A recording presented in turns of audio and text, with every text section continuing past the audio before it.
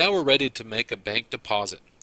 We've received several checks from customers and we're ready to lump these together and take them to the bank. First, let's look at our chart of accounts. You can see here in undeposited funds we have $69,154. We're going to take these to the bank here and add it to this amount, $45.19. Let's close this window and let's come here to the Customer Navigator. Let's choose the Deposits button. Here, this window shows all the checks we've received from customers on account that we have grouped with undeposited funds. Let's select all and click OK. QuickBooks prepares the deposit for us here and totals it at $69,154. These checks represent checks that we have received from customers who have paid us on account. What about checks that we receive that are not from customers who paid on account? For example, a refund from the telephone company. Let's come here to the next available line and let's code in a refund we received from our telephone company.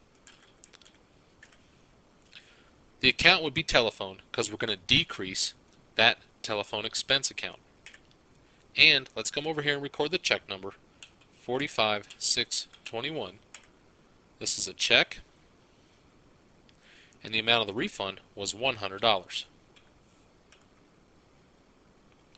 That's how to record checks that you receive that are not from customers who paid on account. Simply come in here to the Make Deposits window and record them directly in here. One other item we want to discuss before we take this deposit to the bank. What about cash back?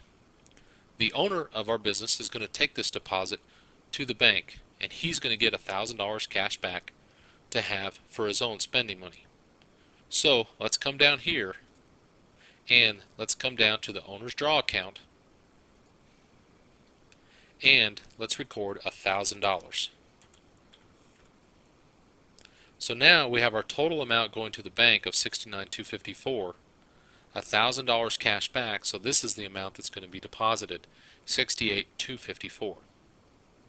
Another example of a cash back would be for petty cash.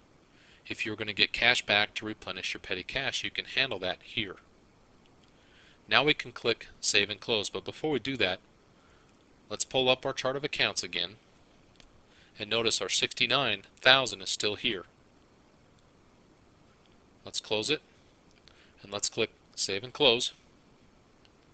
And now let's look at our bank balance.